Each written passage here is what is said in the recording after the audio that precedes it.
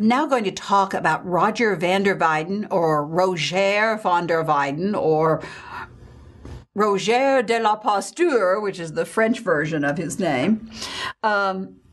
He, with Jan van Eyck, are considered to be the founders of early Netherlandish painting. And then I'm going to talk about an artist who seems to have a workshop relationship with Rogier van der Weyden, Hans Memling. And I suppose I should warn students that I did write my dissertation on Hans Memling. This is the first work we're going to talk about by Rogier van der Weyden. It is considered to be one of his early works as an independent artist outside his workshop. We do have a number of documents dealing with his master, Robert Campeen. And so we even know when Rogier got his mastership. What do we know about Rogier? Well, we know that he died in 1464. And we think that he was born about 1400 or 1399. He was 64 when he died. He was trained in Tournai with the master was Robert Campeen. And he moved to Brussels, where he became the town painter of Brussels. So you'll remember that Jan van Eyck was a court painter. Rogier van der Weyden is painting for the town, so it's different patronage. Now, what Rogier is particularly known for is his invention. Max J. Friedlander, who was the great connoisseur of early Netherlandish painting, he said that Jan van Eyck was an explorer, but Rogier van der Weyden was an inventor. In other words, Jan van Eyck explored the visible world and recreated it in minute detail. Rogier van der Weyden created compositions and gestures that other artists could copy and adapt. Now, I should let you know, there's no copyright in the 15th century. So many artists borrow from other artists. We have examples where Rogier van der Weyden borrowed from Jan van Eyck. But some artists copy particularly from certain artists, and Rogier van der Weyden is one of those.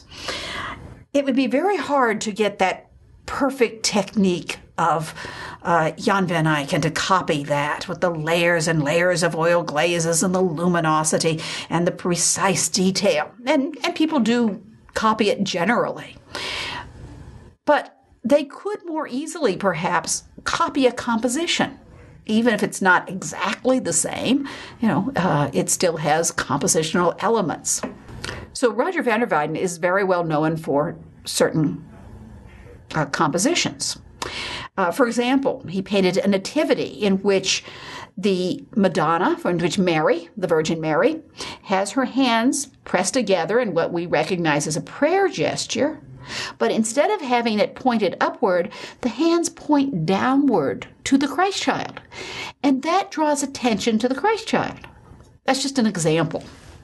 We'll see some other things here. Now, something else about Rogier is he has extremely strong emotional content. He's known for painting the suffering of Christ and to showing the agony and the suffering of Christ and his followers. And another thing we're going to see is his very strong design sense. He has these patterns and arrangements of the shapes and the lines, and they're all extremely naturalistic. But if you were, let's say, a modern abstract artist, you could almost take out the figures and, leave the compositional elements and still have, a wonderful composition. Well, let's look at some of that. We're looking at the Descent from the Cross, or sometimes called the deposition, which comes from the Latin term deposito. But it's Christ being taken down from the cross after the crucifixion. And you'll notice that the figures on each end, one is this figure in red, it's St. John, is leaning over almost like a parenthesis. And on the opposite side, on the right side, there's Mary Magdalene wringing her hands. Of course, this is one of these gestures that gets copied. But there is Mary Magdalene wringing her hands and also leaning over, once again, like a parenthesis on one side to enclose the composition. You'll also notice, and we'll talk more about this, but that Christ is held in a particular position, and Mary has fainted, and she is in exactly the same pose. So you have this, repetition of the forms.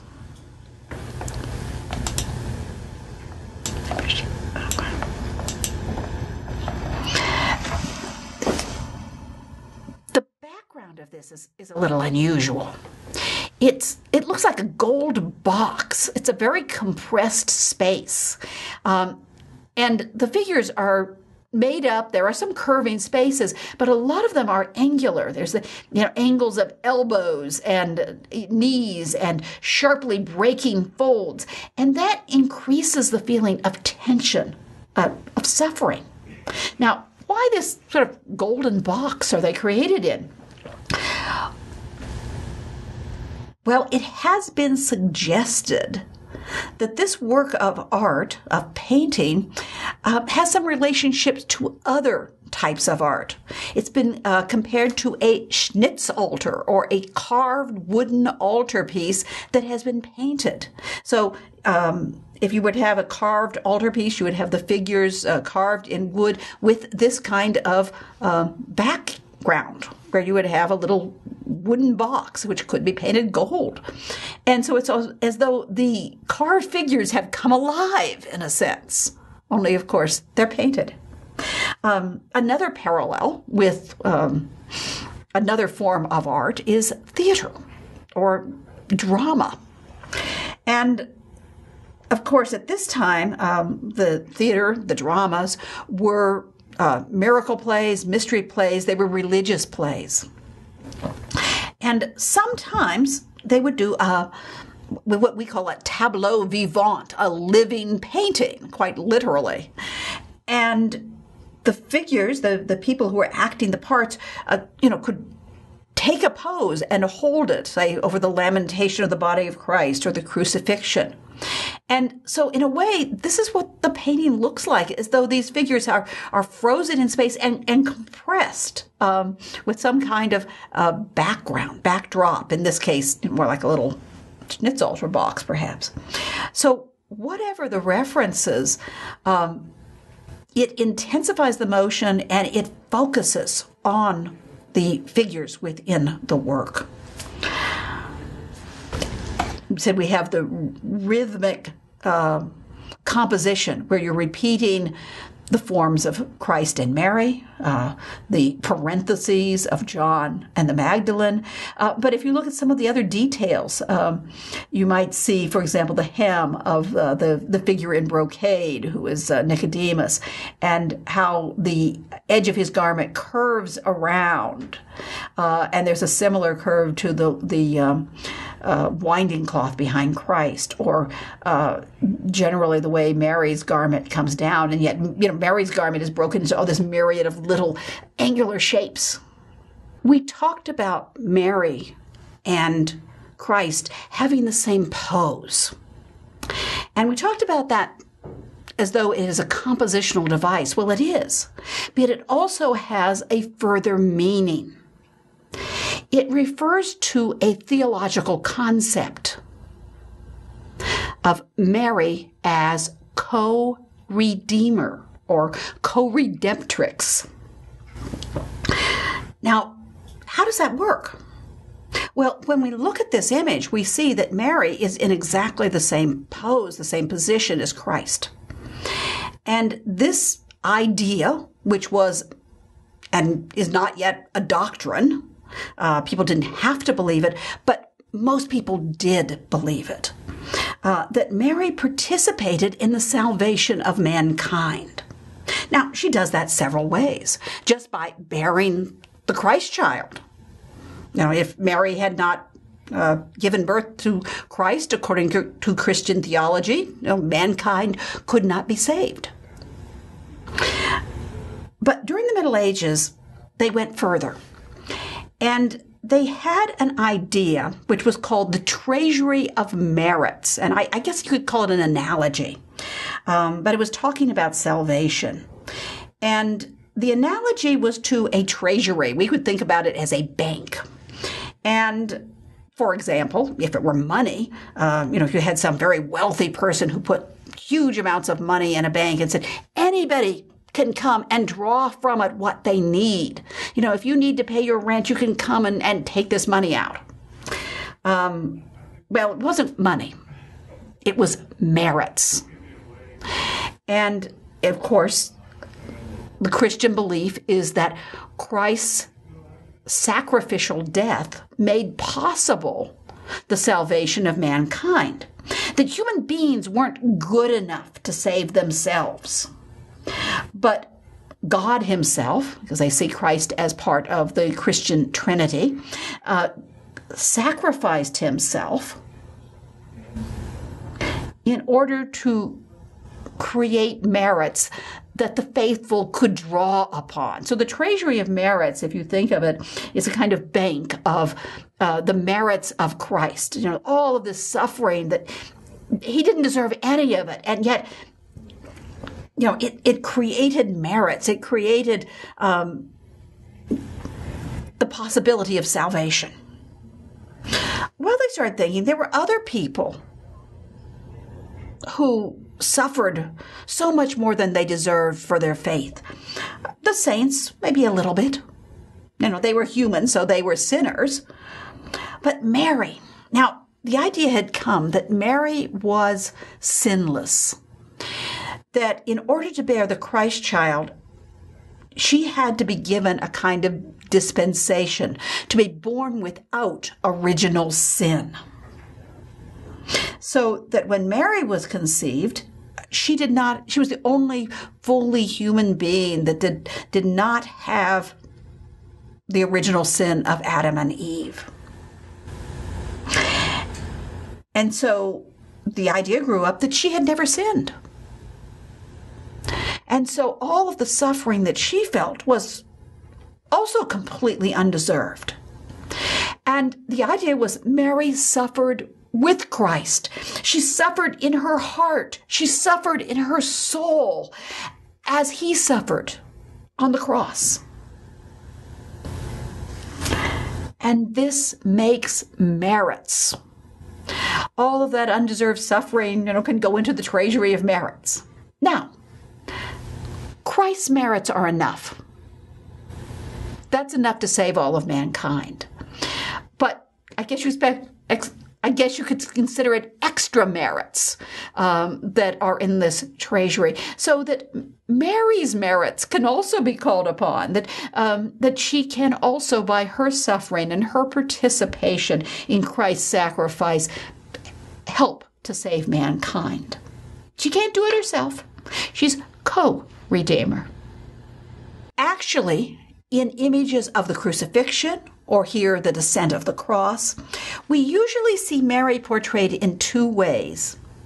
Either the Stabat Mater, which means the standing mother, and there is a medieval hymn by that name, who stands erect in her faith under the cross.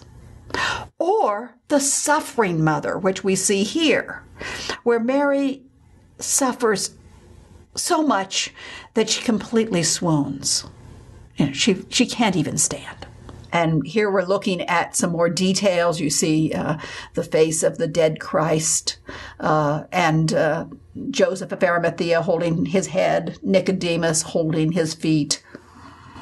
Now, when we look closer at this, we see something that we've never seen in the history of art, at least in surviving works of art. you'll notice that Mary, Nicodemus, and other figures have tears coursing down their faces. Their eyes overflow with tears, and these droplets, these crystalline droplets, drip down their faces. Panofsky said that these were the first tears in the history of art. Now, could there have been some Roman or Greek painter who painted tears? Certainly there could have. We know Apelles painted water droplets on the body of Venus rising from the sea. But we don't have a literary source that says that any artist from ancient Rome or from ancient Greece painted tears. And we don't know of anything that exists earlier. At least I don't. There is a painting by Robert Campine, Roger van der Weyden's master, in London in the Courtauld Institute, in which it's a lamentation or a entombment, and followers of Christ are weeping. There's an angel wiping their eyes, very much like one of the holy women in Roger van der Weyden's Descent from the Cross. So when I went to London, I went and I looked because I wanted to see specifically, could we see any tears? And none are visible. So, as far as we know, this is the first time that we're seeing tears in the history of art. And that, of course, shows the suffering, so shows the pain. Also, I want to point out that Roger van der Weyden, like Jan van Eyck and other Netherlandish masters, is so interested in the details. Here you see the stubble of the beard on Nicodemus and the fur that looks like fur. So we can continue to talk about Netherlandish naturalism. Now we're going to look at another painting by Roger van der Weyden. This one is St. Luke drawing the Virgin Mary. And this painting is in the Boston Museum of Fine Arts. Now, St. Luke, the author of the Gospel of St. Luke, was believed to be a physician.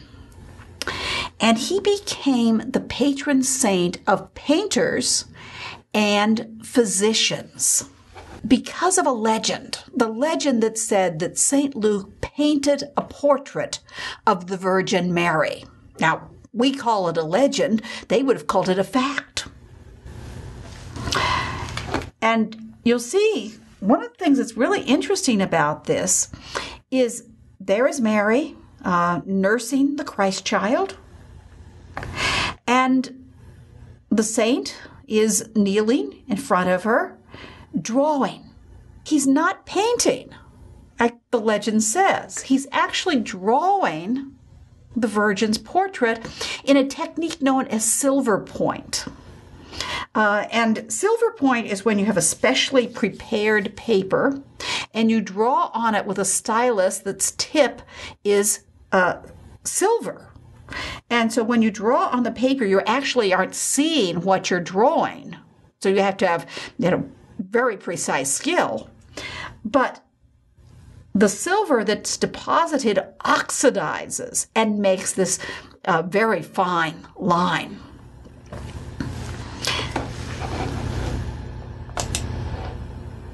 Now, why did he show Luke drawing the Virgin rather than painting the Virgin? Probably because that was the actual workshop practice of the time.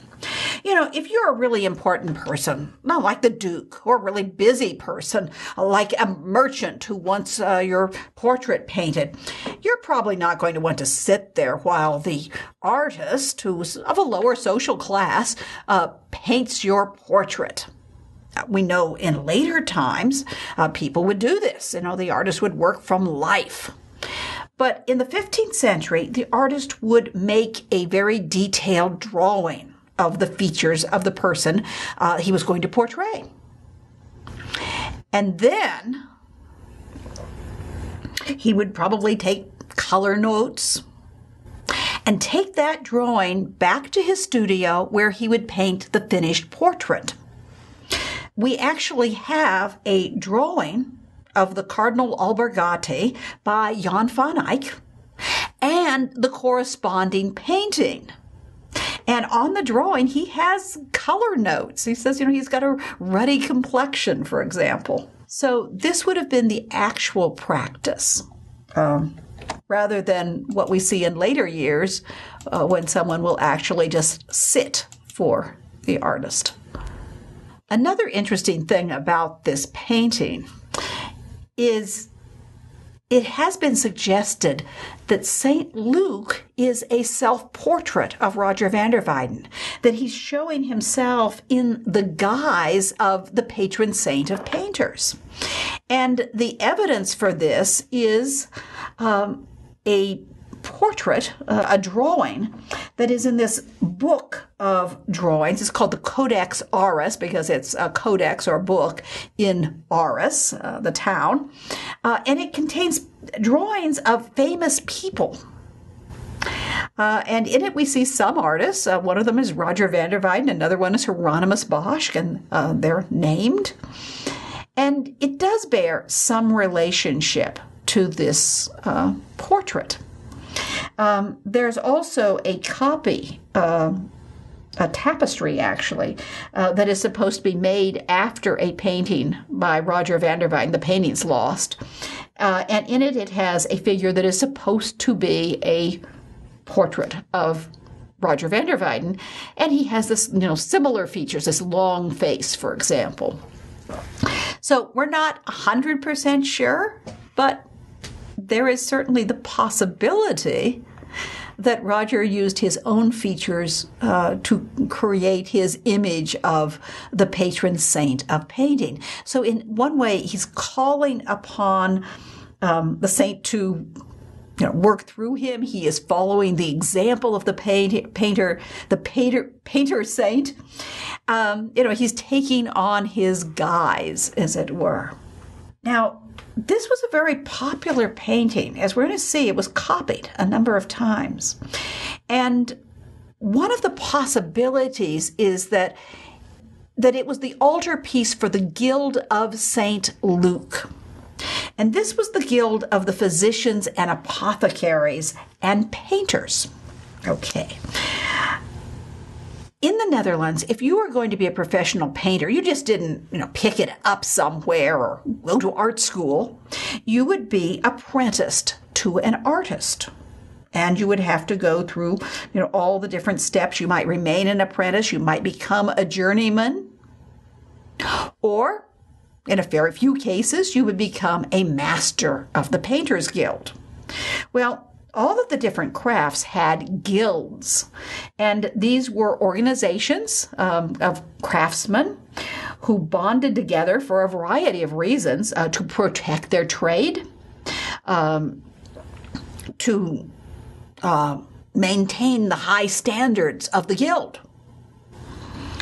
You weren't allowed to go from one town to another to sort of hawking your wares. You had to be a member of the guild in that particular city. They also had spiritual benefits. They would usually have a chapel in which masses would be said, prayers would be said, and a funerary fund so that when someone died, masses could be said for their souls, and they could be buried properly. So there were responsibilities and there were protections through this guild or corporation. Now, we said that this was the Physicians, Apothecaries, and Painters Guild. In different towns, they might be arranged slightly differently, but it was fairly frequent that the physicians, the apothecaries, and the painters were all in the same guild. Why? Well, a couple of possibilities. One, they were, in a sense, all chemical workers, as we would say. The apothecaries, of course, would, create medicines from different herbs that they would grind up.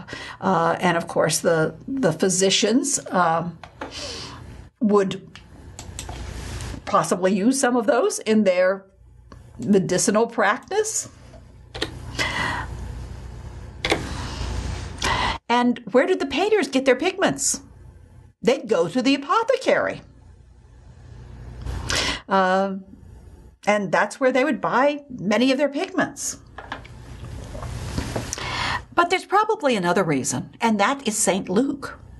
If St. Luke was both a physician and a painter, it was appropriate to both the painters and physicians to be in the same guild.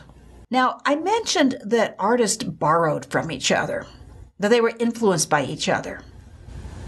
And in this case, we can see that a master painter, Rogier van der Weyden, was indeed influenced by another very famous painter, Jan van Eyck.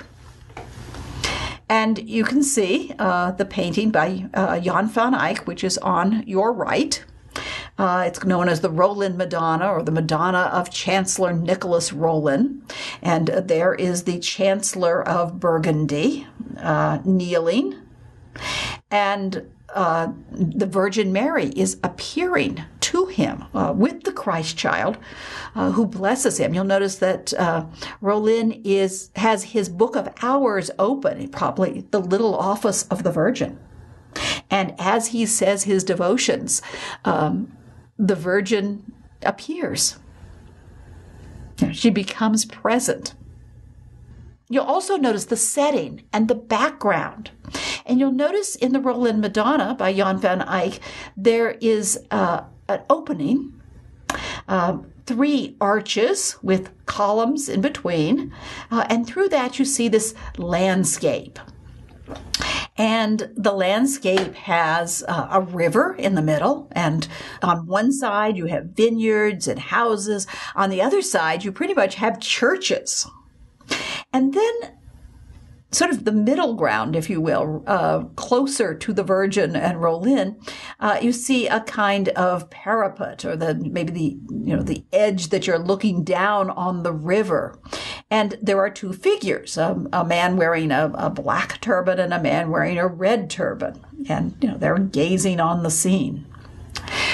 Okay, let's go over and look and see, how did this influence Rogier van der Weyden?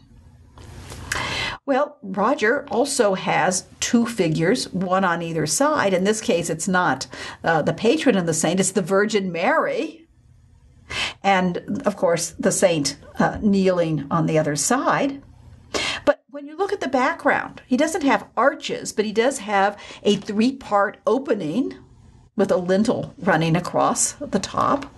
And we see a very similar landscape in that it has a river running through the middle.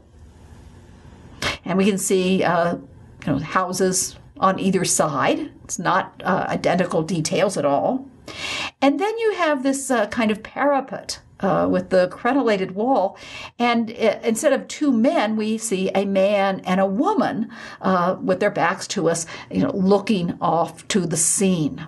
So he's borrowed that landscape setting, made a lot of changes, but we can still see sort of the basic composition. Changed and adapted by Rogier van der Weyden. Now, I said that people like to borrow compositions by Rogier van der Weyden. They would copy them. And one of the interesting things about this painting of St. Luke is that there are actually 4 versions of it.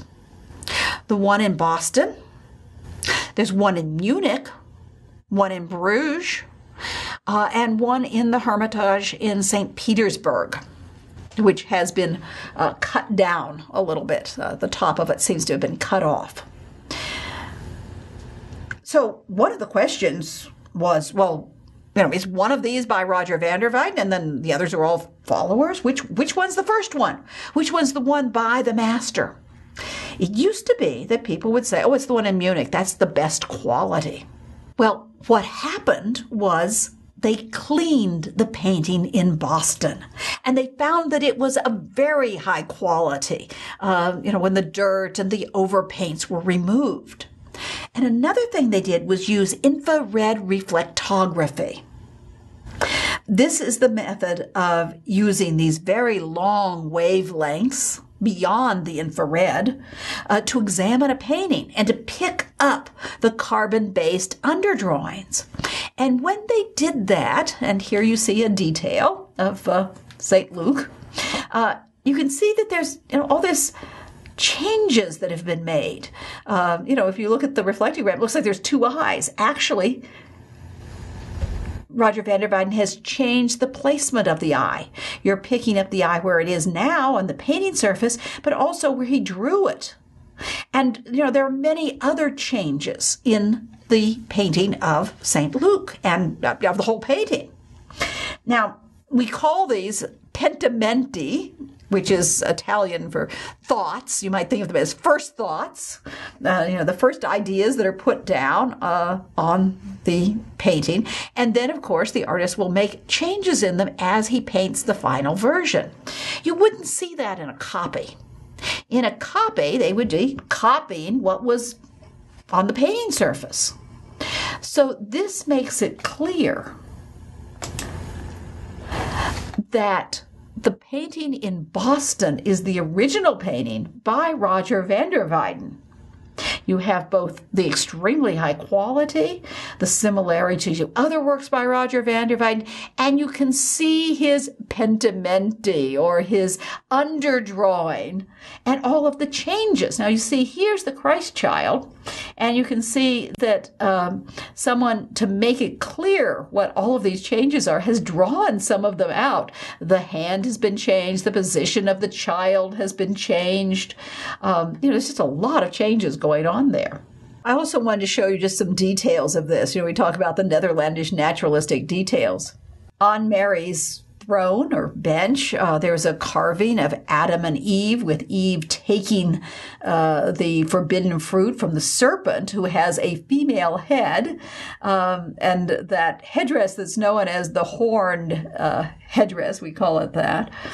And then there's this beautiful scene of a little Flemish town.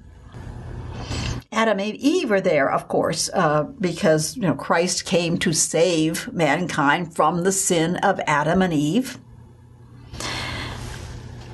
And the town is there to provide a vista, to provide, making it more realistic, making it more lively, as though this were happening in a contemporary city. Well, sometimes Rogier van der Weyden has, details in the background that give you a landscape or an interior setting, but sometimes it's a more stark background. This is a very, very large diptych, 2 panels. Today it's in the Philadelphia Museum of Art. And you can see that they're showing the crucifixion, not as the historical event when you have, all the soldiers who were tormenting Christ and all the followers of Christ, but as an occasion for devotion. And he has reduced it to Christ, Mary, and John. And instead of placing it against, say, a landscape background or a stormy sky, he's placed these figures against a kind of gray wall with red cloths of honor behind them. You would have, for say, when the Duke is enthroned, you would have a cloth of honor behind him. And this carries over into religious painting, because sacred figures, as you'll remember with Jan van Eyck's Get Older piece, sacred figures would have cloths of honor behind them. In this case, it's red, and that sets off the pale figures. Christ's loincloth swirls in a beautiful arabesque. And John and Mary, who traditionally John wears a bright red, and Mary usually wears blue. Those are their colors that are associated with them. They're given a very, very pale version of those colors. Just The shadows are this pale, we would say pink, this pale light red, and this pale blue. So they're not grisaille, but they become sort of out of the historical context and into a spiritual realm, as it were, as though this is a timeless event. And you'll see that the two panels are intimately connected. The edge of Mary's garment extends into the panel of Christ. And of course, the wall and the ground line continues into both panels. Now, some of you may be wondering why there is a skull and a bone beneath the cross of Christ. There's two reasons for that. One, the place where Christ was crucified was called Golgotha. The Bible tells us that the place where Christ was crucified was Golgotha, and the name Golgotha means the place of the skull. But there's another reason. There was a long medieval, we would call it a legend again, but a long story about where the wood of the cross came from. And part of that legend was the idea that Adam was buried in the very place that later Christ would be crucified. So they often call this the skull of Adam. So Adam, who brought sin and death into the world, it's the very place of his burial on which the Redeemer redeems mankind from sin and death. Kind of nice parallelism of place. Christ's death brings eternal life. Now, where did Rogier van der Weyden get that idea of having a wall and a cloth of honor? Maybe he came up with it on his own. But there's a possible influence. We do know that in the year 1450, Rogier van der Weyden went down to Italy. He went to Rome on a pilgrimage. That was the Jubilee year. In other words, it was a special year for special ceremonies, and the Pope offered indulgences for people who made the journey to Rome, said the proper prayers with the proper attitude in the places assigned. Rogier may have been making the journey as a pious person for indulgences for himself. It's also been suggested that his daughter had recently died, and you can make proxy pilgrimages. You can get merits by going on pilgrimage for other people, and that possibly he was doing this in part for his daughter's, the well-being of her soul. In any case, for whatever he went down to Rome, we also know that he passed through Florence. And while he was in Florence, he seems to have seen some paintings by Fra Angelico and painted some paintings for the Medici family. Now, one of these paintings seems to be based in part on another painting by Fra Angelico, and that's the Uffizi. But this is a painting by Fra Angelico. It is a fresco or a wall painting in the Dominican monastery of San Marco in Venice. And as you can see, it is a painting of the mocking of Christ, but in a kind of symbolic sense. You have a platform with Christ being seated, blindfolded, mocked, not by people, but by sort of the heads of these people, spitting at him, and disembodied hands hitting him and beating him with staves. And then you have two figures below, and these are saints. You see Saint Dominique, for example. They are meditating on the mocking of Christ. So once again, this is a kind of devotional image. It would be in the cells of one of the monks, or one of the friars, the Dominican friars. And what Fra Angelico has done is place this timeless scene, the idea of the meditation, what these two saints are thinking. It's placed against a gray wall with a cloth of honor hanging behind it. Once again, taking it out of the historical time and place or the narrative time and place and making it an image for devotion. And once again, when we look at the Philadelphia Christ on the cross, we see Mary collapsing. She's holding her hands. You can see it as a prayer gesture. You can see it as wringing her hands, but she's collapsed. And John is bearing her up. And she suffers in her heart, in her soul, as Christ suffers on the cross. And close up, you can also see the contrast of that rich red background to the pale colors of their garments.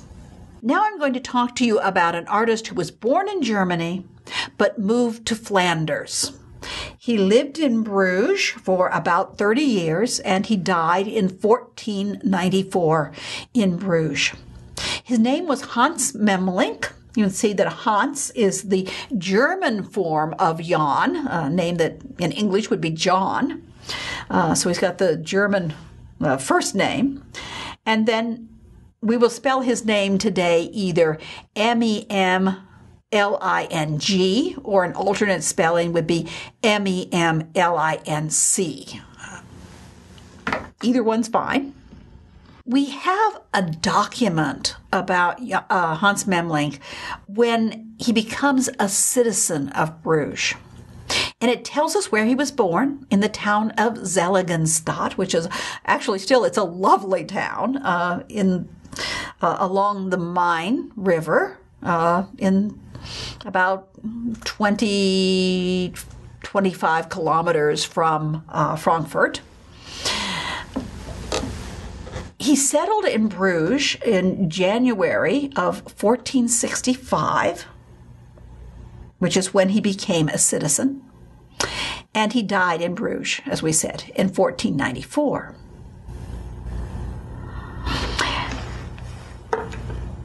We don't know his birthday, we don't know his birth date. We know it has to be no later than January of 1440. And the reason for that is the age of majority in Bruges was 25 years old. So when he pays his citizenship fee to become a citizen of Bruges, he has to be at least 25 years old. So that's all we know. He probably was either a student or an assistant, or both, to Rogier van der Weyden. We know this from a couple of ways. One is that he was one of the artists who adopted and adapted Rogier van der Weyden's compositions to his own interpretations. But these are paintings from Rogier's complete career. We know where some of them were. We know when some of them were created. And they're from such a wide range of time that Memling couldn't possibly have been in the studio, during Rogier's entire career.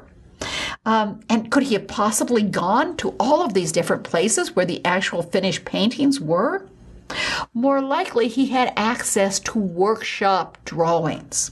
We believe that all painters kept, we used to call it a pattern book. It doesn't have to be a book. It could be a portfolio, it could be a box, it could be a chest, but a place where they kept patterns, drawings that they had made, which they then would reuse. And their students would learn by copying their patterns. The other thing is that Molly Ferries has done a study of Memling's underdrawings and finds that in his earlier work, his technique of drawing is similar to Rogier van der Weyden's technique of drawing. Of course, he develops in his own way, and we saw some of those very scribbly underdrawings.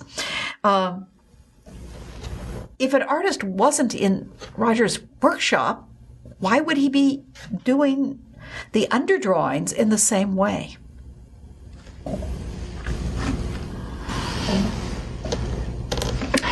Hans Memling is known for these ideal, graceful, serene figures. They have naturalistic detail, but the Madonna, for example, usually has this beautiful face. Often he uses landscape backgrounds, and he didn't invent the landscape background, but he certainly popularizes it in the background of sacred figures, and also in the background of portraiture. He's also well known for his portraits. If you want to look very dignified and very devout, get Hans Memling to paint your portrait. He'll make you look better, perhaps, without undue flattery, but just simply by making the light diffuse. So it's a softer lighting. We're looking at a diptych by Memling. A diptych is a two-panel painting, and on one side of the painting, we see the Virgin and Child. On the other side of the painting, we see a portrait of a person in prayer, looking toward the Virgin and Child. Now, we have in the background family crest, and in the window behind the man, you can see a stained glass window showing Saint Martin dividing his cloak with the beggar. So we know that this is Martin van Nevenhove.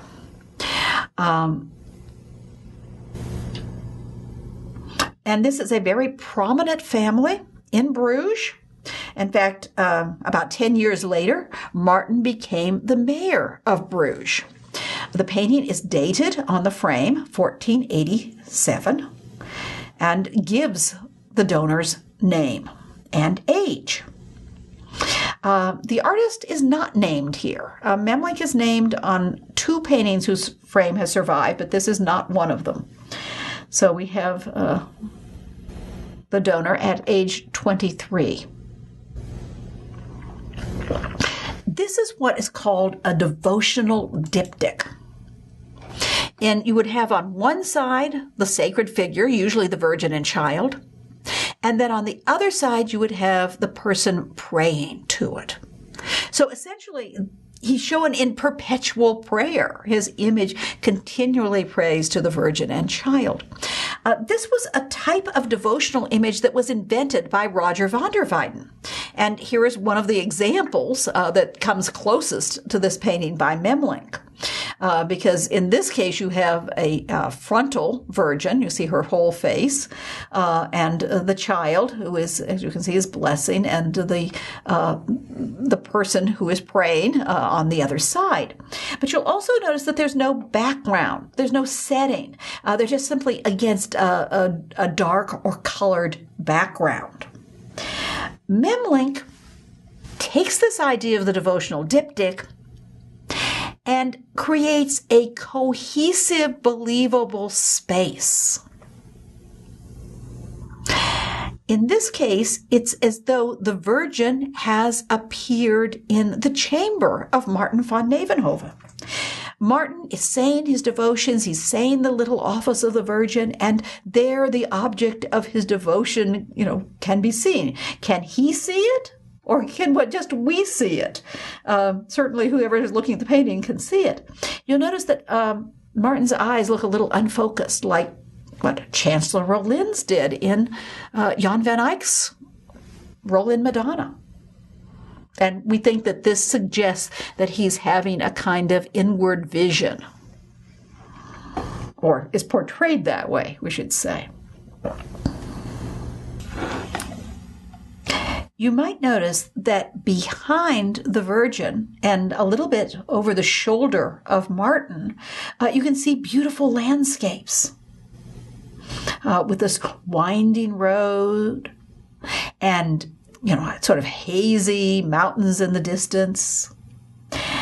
Behind Martin, it's actually a place in Rouge. Today it's called the Miniwater, the Lake of Love, but it actually was a place where they had a crane and would unload goods.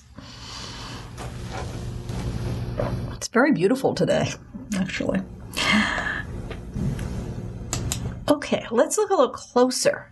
Behind the Virgin, you see one of these convex mirrors. And we remember that from the Arnolfini double portrait. And for all we know, Jan van Eyck could have used that mirror in other paintings, maybe a painting of the Virgin Mary. One of Mary's titles is the Speculum Sine Macula, the mirror without spot. So here, it's visualized.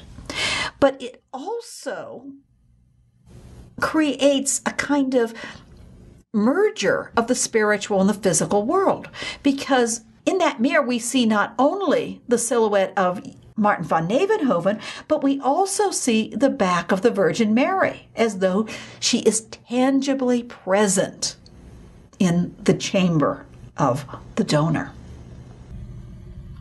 So here are many of the things that we talk about when we talk about Hans Memling's paintings. We see this ideal Virgin Mary with the tender love for the Christ child. If Rogier van der Weyden was so good about painting the suffering of Christ and his followers, Memling is excellent in painting the love of the Virgin Mary. We see naturalistic details like the jewels, the stained glass, the brocade on the pillow, and of course the mirror. We see the dignity of Martin van Nevenhoven. He is shown as a very devout person. And then, of course, Memling's also known for these beautiful and serene landscapes, which we can see through the window. Let me show you some of the details here. Here is that detail of the stained glass window behind Martin is a painting of a stained glass window of the donor's patron saint, Saint Martin of Tours. Part of his legend is that he was very charitable. When there was a cold beggar, he took his sword and cut his cloak in half so that the beggar could have it.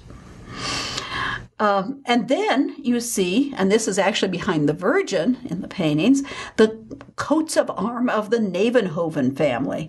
And you can see this little roundel of a sort of a hand of God sprinkling seeds on the ground, and they're growing up with the sun and the rain. The name Nevenhove means new garden. So that's what's portrayed there. And you see Mary offering an apple to the Christ child. There's a couple of meanings for this. Mostly you'll see people saying, the apple represents the forbidden fruit.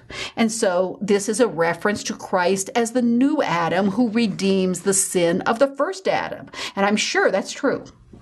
I've also written a paper in which I suggest that there's another possible meaning, that Christ is the fruit of Mary's womb. And in the prayer of the Ave, it says, Hail Mary, full of grace, blessed art thou among women, and blessed is the fruit of thy womb, Jesus. Now, let's take a little closer look at Martin van Nevenhoven. We said he's praying, and he has this book open in front of him. Well, what book would he be using? A book of hours. You can't read the letters. They're sort of fake letters. But the most likely book would be the Little Office of the Virgin in the Book of Hours. So he's saying his prayers to the Virgin, and the object of his devotion appears in front of him. We said that, not every person could have a vision of the saints or of Mary or Christ. but you can have an artist paint it for you. And certainly that's what Memling has done. Now, if you look really closely at the reproduction, you're going to be able to see what looks kind of like some blue lines on Martin's hand and through the window. Actually, with the years, the layers of paint have become thin enough that we can actually see the underdrawing with the visible eye. You can do even more with infrared reflectography, but you can see this. And you can see, it's kind of scribbly, and he's showing the shading, and he's enlarged the finger. You can see he just sort of sketched. Here, I'm going to put the thumb somewhere around here, and he's enlarged it. The arm was a little thinner. He's enlarged it. And the other thing is that through the window, you can see some of these straight lines. Memling seems to be creating a kind of perspective diagram. And you'll notice that he has oblique lines in the window frame on the side of Martin van Nevenhoven.